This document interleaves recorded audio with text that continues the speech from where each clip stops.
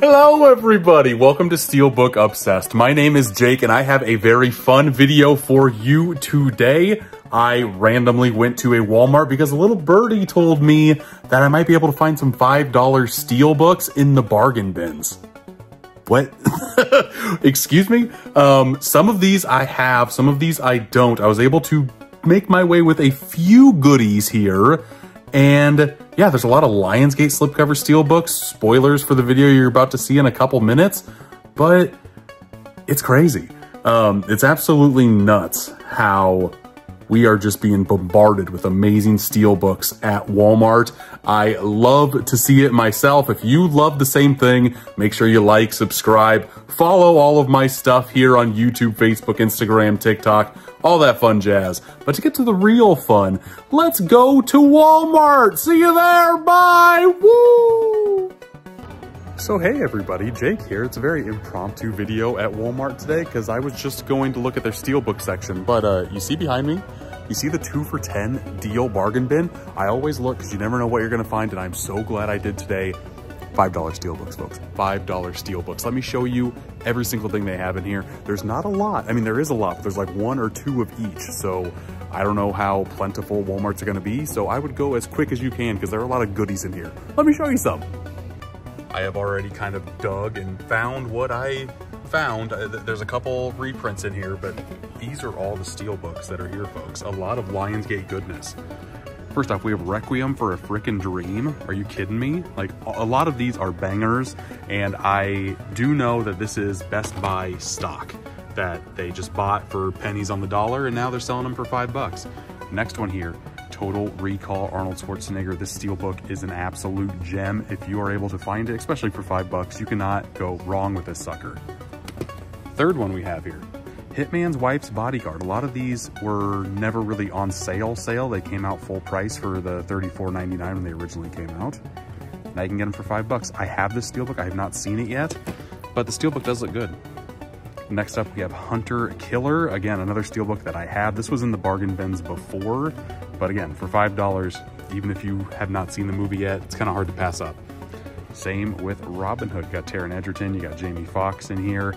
Is this a good movie? I don't know, but it's in my collection, and it can be in yours too for cheap.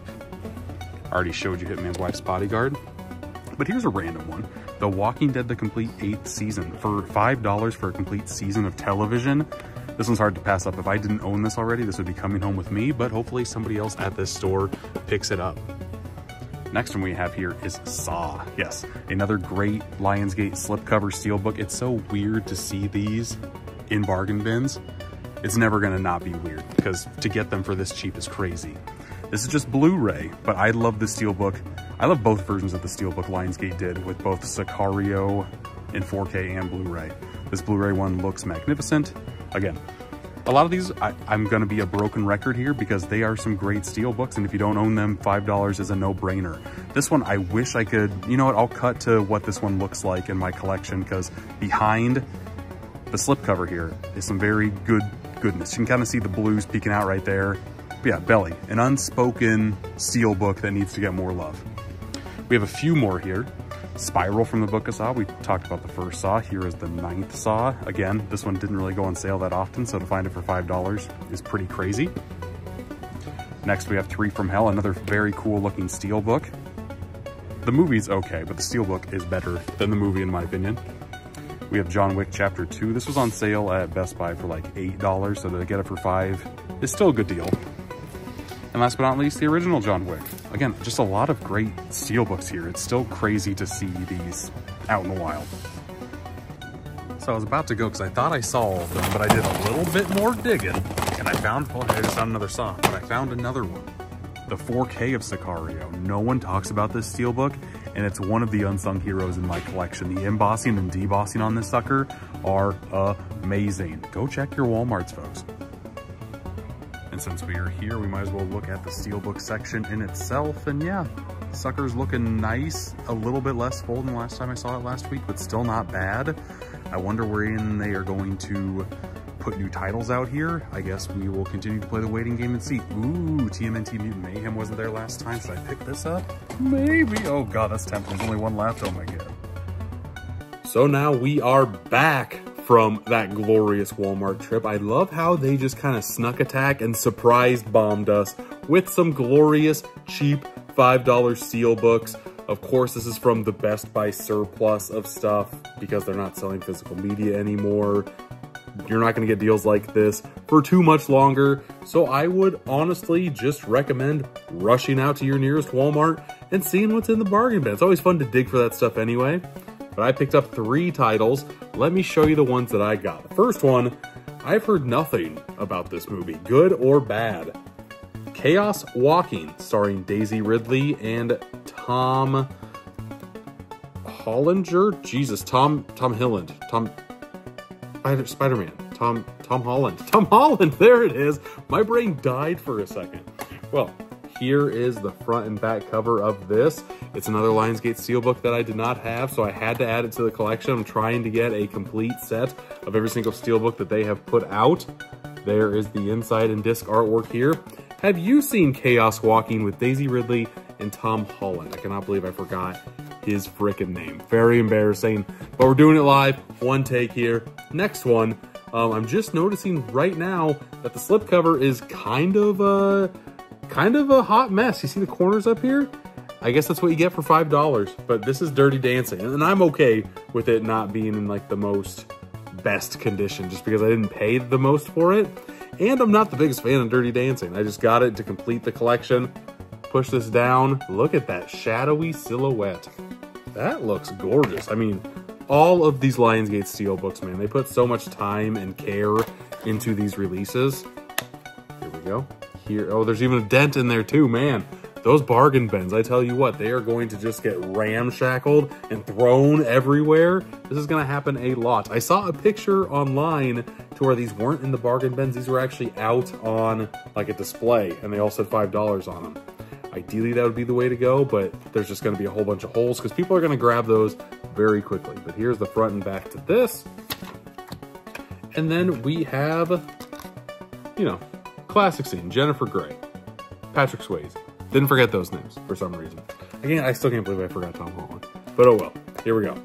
And, ooh, this might have been a second pressing on here. There's no first pressing on this Steelbook. I don't think they did one for Chaos Walking. Because if you notice on a lot of Lionsgate Steelbooks, they put first pressing on here. Wow, is this a reprint? There's no way they reprinted Chaos Walking. Highly, highly doubt that. But the last title I got is the one I'm probably most excited for because I do love this show, but I didn't own any of it on physical media. Man, they put a ton of glue on the back of this J card. Jesus, I'm gonna rip this J card off. Okay, here we go.